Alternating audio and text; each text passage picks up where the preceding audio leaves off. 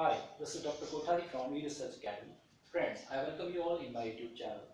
So friend, today we are going to start a new topic that is on correlation. Though we have started this correlation as a theoretical portion in our previous lecture that is being uploaded there in YouTube channel. And today we are just discussing the various types of correlation and their formula to calculate and the cases where these formulas are applied. Okay, so let's start.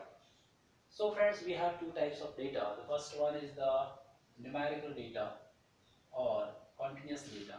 Okay, so we have first numerical data or continuous data, and second we have non-numerical or grouped data or grouped data. Okay, these grouped data are also known as categorical data. Categorical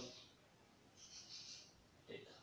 Okay, so we have the different methods to calculate correlation value under these nominal, numerical, and categorical data. Okay, if we talk about the continuous data, the very fashionable method that is used here in calculating the correlation is Karl-Pearson's coefficient of correlation.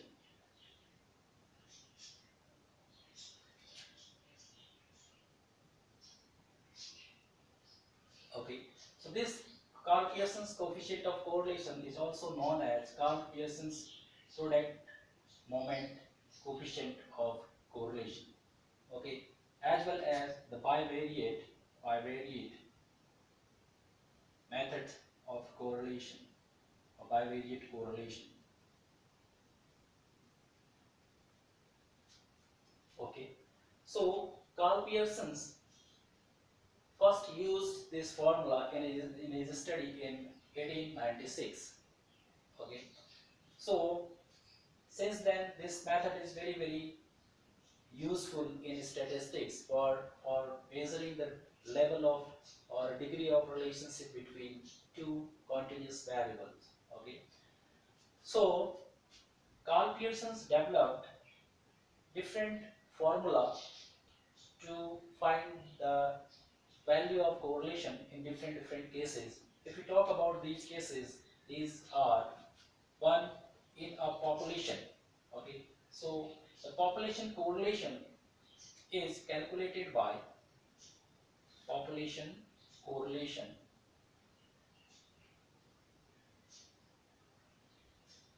denoted by rho.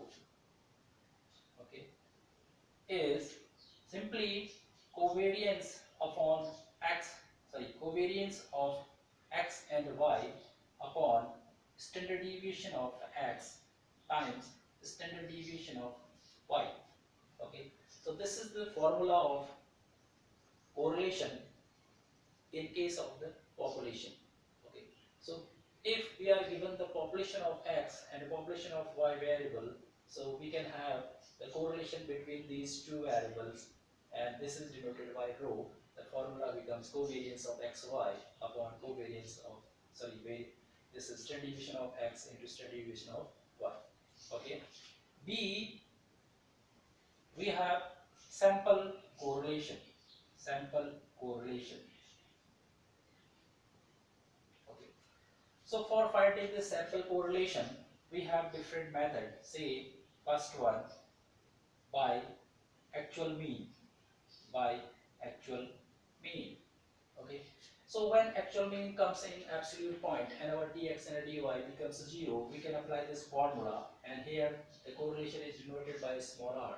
Okay, so small r becomes sigma xy upon under root sigma x square into sigma y square. Okay, this is right. So here this is the summation of the deviation of x times deviation of y divided by square of deviation x into square of deviation y, and the summation of this one. Okay, so this gives you the correlation of the sampled items of variable x and variable y. Okay, so second we have assumed mean method or by assumed mean. By assumed mean. Okay. So assumed mean method is used when actual mean is not in an absolute term, or this comes in a decimal point. Okay. And hence this is in decimal point, and deviation taken from the actual mean becomes also in a decimal, and calculation becomes quite tough or tedious. Okay. And it takes a time as well. So we have another alternative to find this one by assumed mean. In this case, we have to assume a mean in both of the series and get the correlation value. Okay. So here correlation becomes n sigma dx dy minus sigma dx into sigma dy upon under root sigma, this is n times sigma dx square minus sigma dx whole square into, this same is used for y series, n times sigma dy square minus sigma dy whole square. Okay, so this is the formula under the assumed mean method, right? So third we have the direct method. Third we have the direct method.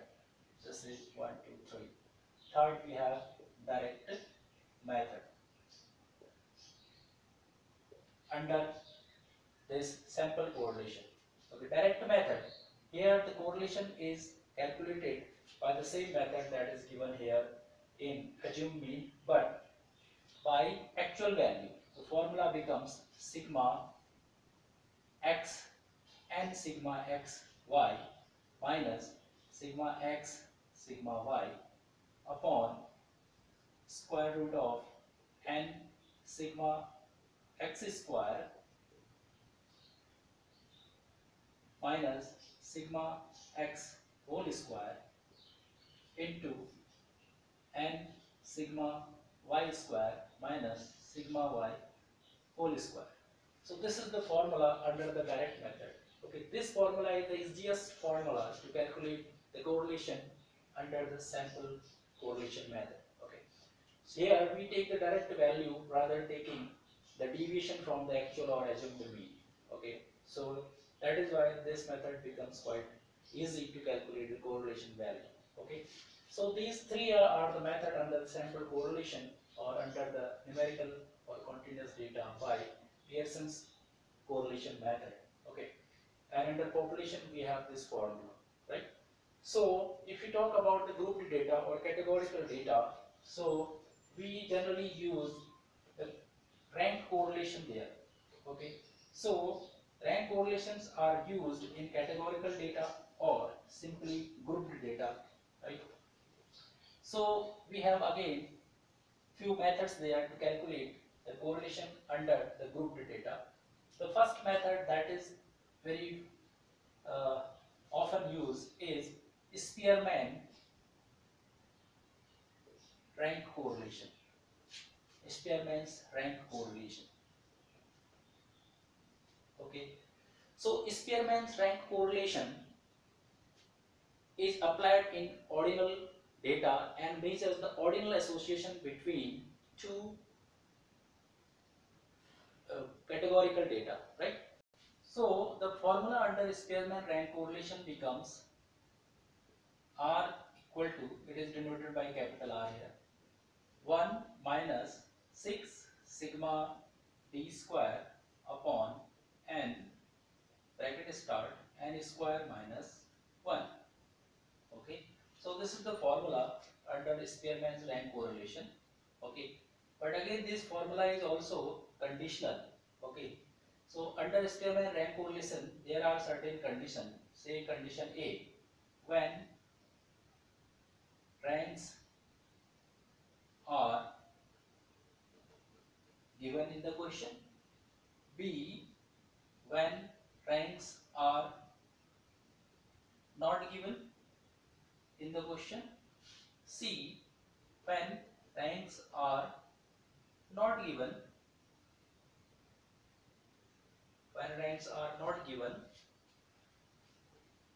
but no repetition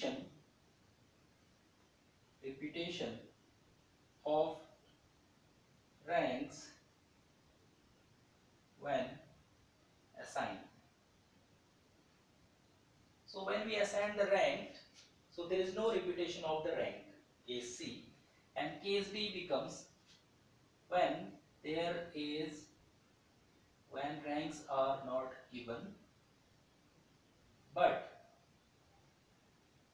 repetition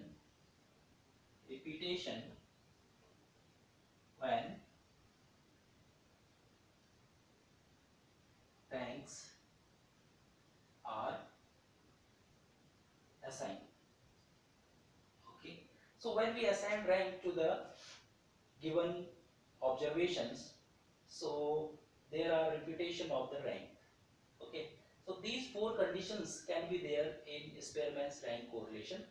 So for first three cases we have the same formula, that is R is equal to 1 minus 6 sigma d square upon n square minus 1.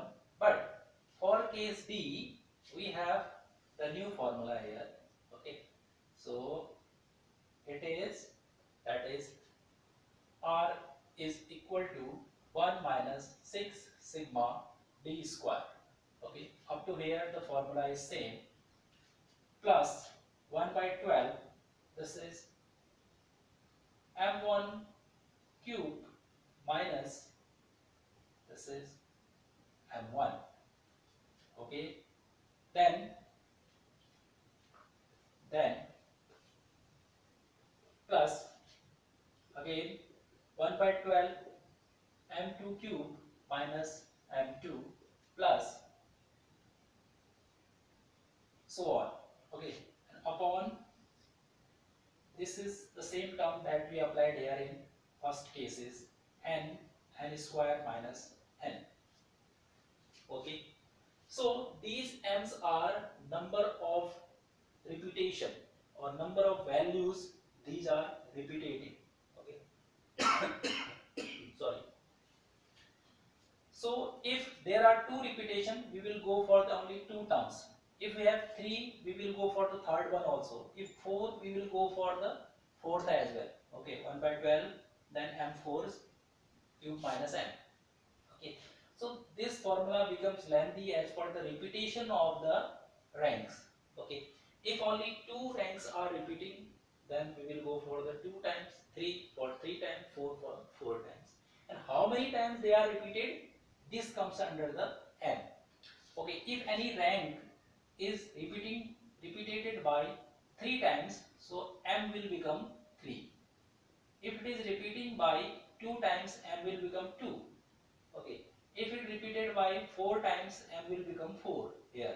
Okay, so this m is repeated terms of the rank 2, 3, 4, 5 and so on. Okay, so this is the formula under the fourth case when repeated ranks are given under the Spearman's rank correlation. Okay, so second method we have Kendall's tau. Okay, Kendall's tau to calculate the correlation in the categorical data or under the non-parametric method. Okay, so under non-parametric, the second method is Kendall's tau. Right. So this is first one is Spearman rank correlation.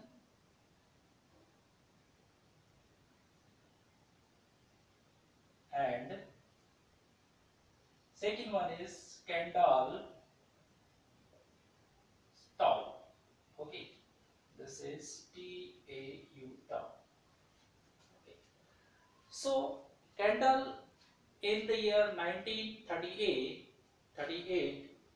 used this technique to measure the correlation between the ordinal data and measure the ordinal association between the variables. Okay, the two variables. Ordinal association. It measures the ordinal association between two variables. Okay, two variables. Right. Third we have, and the formula is this Kendall's tau is here, that is C minus D upon C plus D. Formula becomes C plus D. Okay. Third we have Goodman and Goodman and Kruskal.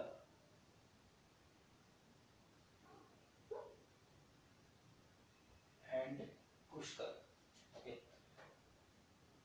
So Goodman and Kruskal from 1954 to 1972, 1954 to 1972, they did so many study and use this non-parametric correlation there, or non-parametric method of correlation, okay, or rank correlation in their study.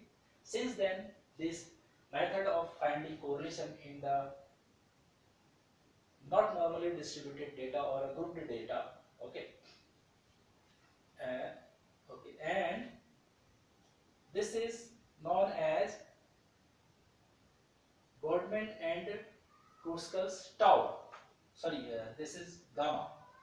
So Goodman and Kruskal's gamma measures the strength of association of cross-tabulated ordinal variables.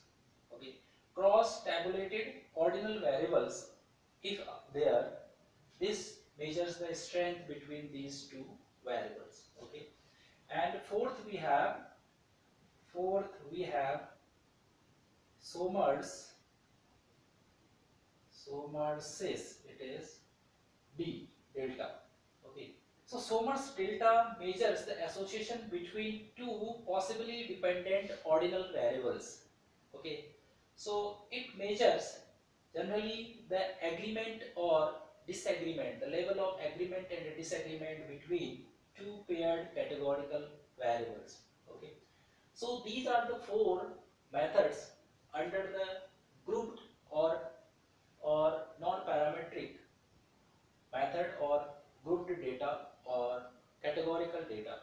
Okay, so friends, these were the techniques or methods while calculating the correlation under different cases, and these methods we will discuss in the numerical portions in the coming videos. Thank you very much for watching this video. Have a nice day ahead. God bless you.